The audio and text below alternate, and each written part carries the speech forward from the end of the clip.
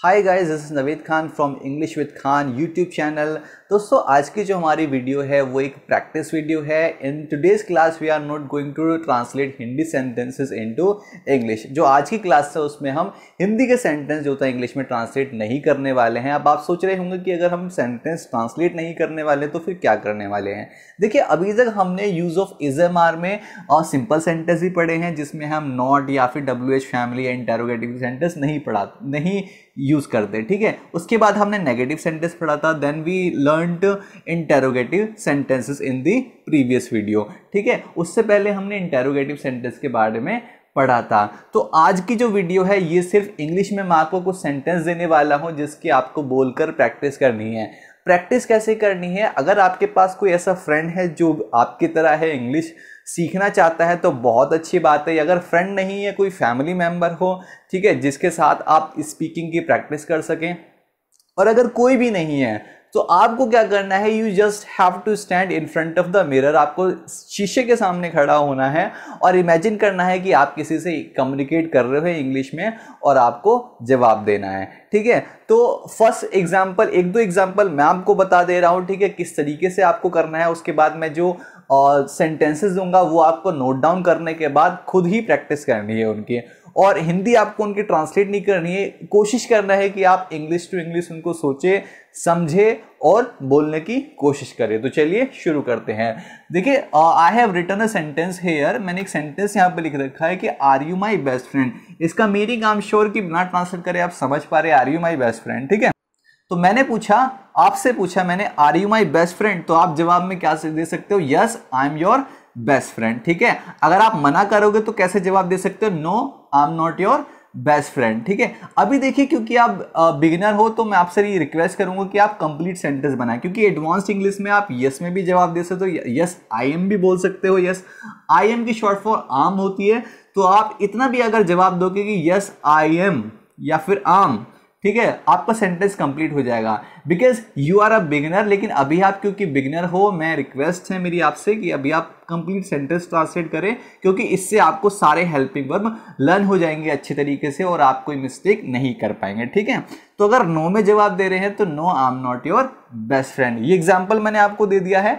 अब now I am going to give you 50 sentences. ठीक है, अब मैं आपको 50 सेंटेंस देने वाला हूं जिसमें इसी तरीके से आपको प्रैक्टिस करनी है। आपको यस में भी जवाब देना है, उसमें नो में भी जवाब देना है। इससे क्या होगा, यस और नो में मैं आपसे दोनों में आंसर करने के लिए क्यों कह रहा हूं, ताकि आपको जो मैंने पढ़ा है सही तरीके से याद हो सके, लर्न हो सके, आपकी जुबान पर वो चीज चढ़ जाए जो मैंने पढ़ाई है। क्योंकि देखिए, जब तक हम सेंटेंस रजिस्टर पर ट्रांसलेट करते रहते हैं हमें आता तो है, लेकिन जब हम बोलने की कोशिश करते हैं we take too much time to translate. ठीक है, हमें क्या होता है, बहुत ज्यादा टाइम लगता है समझने के लिए भी और उस सेंटेंस को ट्रांसलेट करने के लिए भी।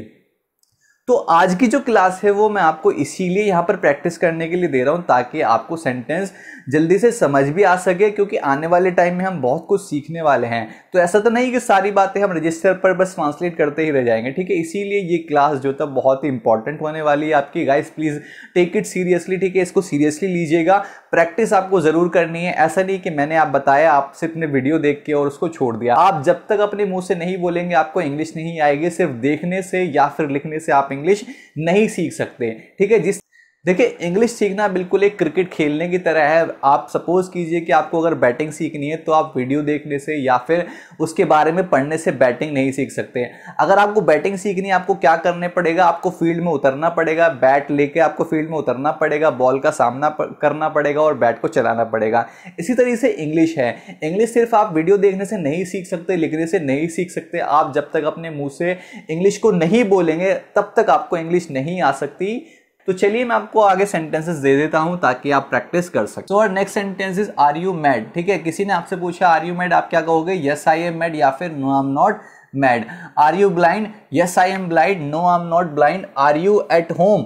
Yes I am at home, no I am not at home. जिस तरीके से मैं बोल रहा हूं आपको इसी तरीके से प्रैक्टिस करनी है। ठीक है, और ये सिर्फ मैं आपको पढ़कर बता रहा हूँ, जवाब देकर बता रहा हूँ। बाकी आपको ये सिर्फ क्वेश्चन नोट डाउन करने हैं जो मैं बोल रहा हूँ। ठीक है, इनके आंसर वो आपको नोट डाउन नहीं करने हैं, उनके जवाब आपको खुद ही देने हैं। Are you a doctor? Yes I am a doctor या फिर no I am not a doctor. Are you my brother? Yes I am your brother, no I am not your brother. Are you timid, yes I am timid, या फिर no I am not timid. Are you greedy, yes I am greedy, no I am not greedy. Are you happy, yes I am happy, no I am not happy. Are you sad, yes I am sad, no I am not sad. Clear है? आपको कोई confusion नहीं होगी, बिल्कुल समझ आ रहा होगा easily, और आपको अच्छा भी लगेगा कि आप इंग्लिश देखिए सीख पा रहे हैं। अभी तक जो हमने करा है उसको हम प्रैक्टिकल कर पा रहे हैं। इसी तरीके से आपको धीरे धीरे करके इंग्लिश आ जाएगी। देखिए हमारा नेक्स्ट सेंटेंस है आर यू माई सर्वेंट। मैंने आपसे पूछा आर यू माई सर्वेंट, आप कैसे जवाब दोगे? Yes I am your servant या फिर no I am not your servant. इसी तरीके से are you rich, no I am not rich, yes I am rich. Are you poor, yes I am poor, no I am not poor. Are you good, yes I'm good, no I'm not good. Are you ill today, yes I'm ill today, no I'm not ill today. अब देखिए यहाँ से 16 से मैंने लिख दिया am I your teacher। तो मैं अगर आपसे पूछूं am I your teacher, इसका जवाब आप कैसे दोगे? क्योंकि सेंटेंस are you से स्टार्ट नहीं हो रहा, तो ऑफ कोर्स की आंसर भी इसका डिफरेंट होगा।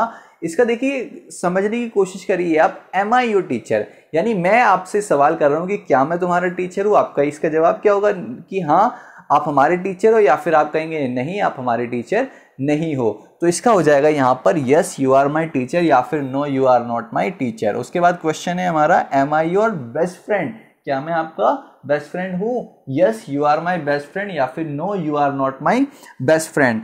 M I your sister, yes you are my sister, no you are not my sister. So our next sentence is M I your father, yes you are my father, no you are not my father. Am I your mother, yes you are my mother, no you are not my mother. Am I greedy, ठीक है। अब देखिए ये सवाल मैं अपने आप से भी पूछ सकता हूँ, ठीक है, आपसे सामने वाले से ना पूछ के कि मैंने कहा कि am I greedy, ये भी हो सकता है सवाल। या फिर मैं अपने आप से, जैसे सेल्फ टॉक होती है ना कि यार am I greedy, क्या मैं लालची हूँ, तो इसका जवाब मैं अपने आप, अगर सेल्फ टॉक चल रही है मेरी, ठीक है, जैसे हम अपने आप से बातें करते हैं ना मन ही मन में, तो अगर मैं ये बात अपने आप से कर रहा हूँ तो इसका जवाब भी मैं खुद ही दे सकता हूँ अपने आप को कि मैंने कहा कि M I greedy, no I am not greedy, या फिर यस आई एम ग्रीडी। अगर मैंने आपसे पूछा ये जवाब सवाल, ठीक है, कि एम आई ग्रीडी, तब आप जवाब दे सकते हो क्या कि यस यू आर ग्रीडी या फिर no you are not greedy, ठीक है। ध्यान रखिएगा दोनों जवाब हो सकते हैं आपके। अगर सेल्फ टॉक है, अगर आपने आपसे सवाल पूछ रहे हो तो कि खुद ही जवाब देना है तो आई एम में हो जाएगा, और अगर आप जवाब दे रहे हो तो यू आर में हो जाएगा, ठीक है। सो एम आई योर सर्वेंट, अब मैंने योर लगा दिया यानी मैं तुमसे ही पूछ रहा हूं, तो जवाब आपसे ही, आपको ही देना पड़ेगा, ठीक है। M I your servant, yes you are my servant. M I a doctor, no I am not a doctor, yes I am a doctor, ठीक है। एम आई अ स्टूडेंट, मैं ये सारे सवाल अपने आप से पूछ रहा हूँ। M I a student, yes I am a student, no I am not a student. M I blind, yes I am blind, no I am not blind. M I mad, yes I am mad, no I am not mad.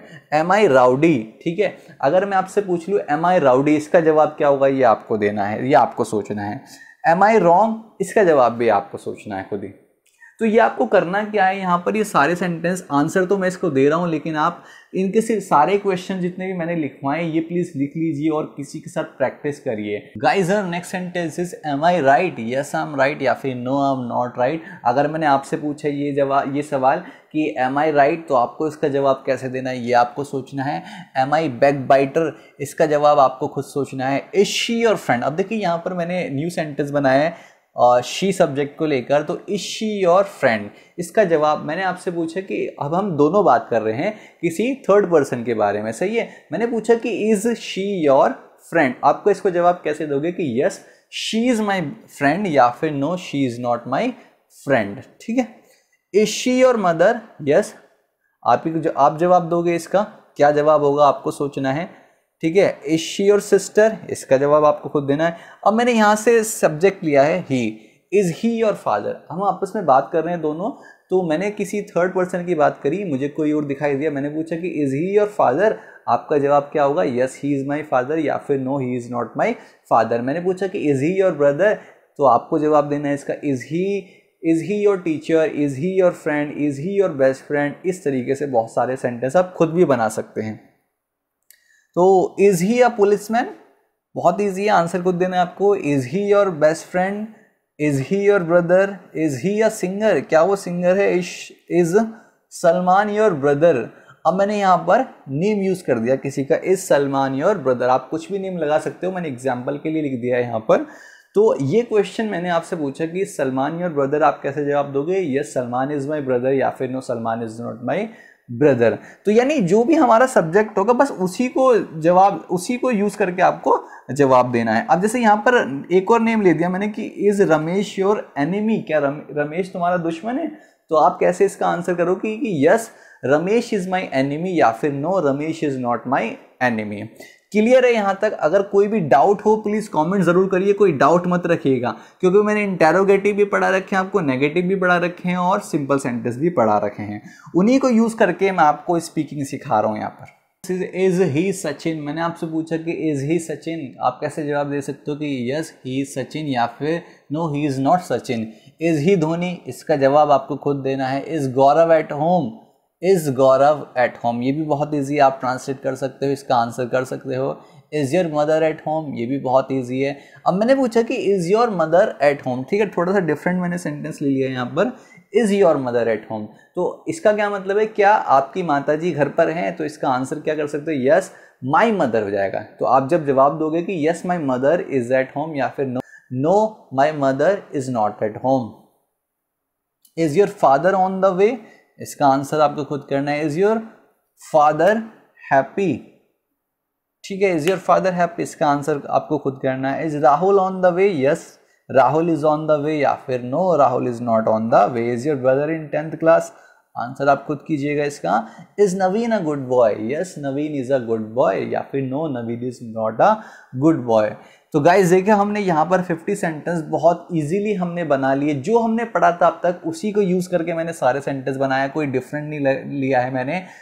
तो ये जो question है यहाँ पर मैंने ये 50 question दिए हैं, अगर आप इसका यस में भी आंसर करते हैं तो आप 100 सेंटेंस सीख चुके होंगे, ठीक है। अगर आप यस और नो में दोनों में करते हो तो यानी कि आप 150 सेंटेंसेस इस वीडियो के अंदर सीख चुके हो। देखिए अब आपको करना क्या है, ये तो सेंटेंस मैंने आपको बनाकर दे दिया, आपको थोड़ा सा you need to be creative. आपको क्या बनना है, थोड़ा सा क्रिएटिव बनना है इंग्लिश सीखने के लिए। आप क्रिएटिव कैसे बन सकते हैं, देखिए मैंने आपको कुछ टाइम पहले प्रीवियस वीडियो में से कुछ वर्ड मीनिंग्स दिए थे, जिसमें जैसे कि राउडी, सर्वेंट, जो कोई भी वर्ब नहीं थी, राउडी, सर्वेंट, ब्लाइंड, डम, ठीक है, एनिमी, मेड, उसमें क्या करना है, आप उन सब को यूज करके सेंटेंस बना सकते हो। देखिए अगर हम किसी नेम भी ना लें, अगर हम किसी का, ठीक है, नेम तो वैसे बहुत सारे होते हैं, अगर हम सब्जेक्ट नॉर्मली ले लें कि जैसे यू ले लिया हमने, वी ले लिया, आई ले लिया, ही ले लिया, ठीक है, शी ले लिया, अगर हम इन सबको भी सेंटेंस यूज करके अगर सेंटेंस बनाते तो हमारे पास बहुत सारे सेंटेंस बन जाएंगे। कैसे बन जाएंगे कि मान लीजिए हमारे पास एक वर्ड है राउडी, ठीक है, राउडी से हमने पहले इस पे सेंटेंस बनाया, मैंने क्वेश्चन पूछा कि आर यू राउडी, तो ये सेंटेंस पहले किससे बन गया, आर यू से बन गया। उस एक सेंटेंस ये सीख लिया हमने, दूसरा हम किससे बना सकते हैं, वी से बना सकते हैं। आर वी राउडी भी बना सकते हैं, एम आई राउडी भी बना सकते हैं, इज ही राउडी बना सकते हैं, इज शी राउडी बना सकते हैं, ठीक है, आर दे राउडी बना सकते हैं, दे भी एक हमारा सब्जेक्ट होता है, ठीक है। तो देखिए कि आपने, हमारे पास सिर्फ एक वर्ड था राउडी से, और हमने कितने 1 2 3 4 5 6 एक सेंटेंस के हमने 6 सेंटेंस यहाँ पर, यानी कि एक वर्ड से 6 क्वेश्चन बना चुके हैं, अलग अलग सब्जेक्ट यूज कर सके। तो अगर मैंने आपको उस क्लास के अंदर 30 वर्ड मीनिंग्स भी पढ़ाए होंगे, तो अगर आप 30 वर्ड मीनिंग्स को इन सारे सब्जेक्ट पे यूज करके अगर बनाएंगे तो आप देखिए कि कितनी सारी इंग्लिश आपको आ जाएगी वो इन्हीं सब से, ठीक है। तो आपको इसी तरीके से क्रिएटिव बनना है, और वो जो आपने नोट डाउन किए थे वर्ड मीनिंग्स उनको लेकर और बहुत सारे सेंटेंस खुद प्रैक्टिस करके बनाने हैं, बोलने हैं, सिर्फ बोलकर बनाने हैं, लिख कर नहीं, क्योंकि लिखने से टाइम भी बहुत ज़्यादा लगेगा और आपको स्पीकिंग भी नहीं आ पाएगी। सो मेरी रिक्वेस्ट है कि आप उनको ज़रूर जो होता है इस तरीके से सब्जेक्ट यूज़ करके बहुत सारे सेंटेंस बनाएं, ताकि आपको बहुत कुछ सीखने को मिल सके उन वर्ड मीनिंग से। इस तरीके से क्या होगा, आपको वर्ड मीनिंग्स भी लर्न हो जाएंगे, आपको इंटेरोगेटिव सेंटेंस भी क्लियर हो जाएगा, सिंपल सेंटेंस भी क्लियर हो जाएगा, और नेगेटिव सेंटेंस भी क्लियर हो जाएगा। तो गाइज इस वीडियो में सिर्फ इतना ही। आई होप कि ये वीडियो आपको बहुत अच्छी लगी होगी। वीडियो से अगर कुछ सीखने को मिला हो तो प्लीज़ लाइक करें, शेयर करें और हमारे चैनल को सब्सक्राइब करना ना भूलें।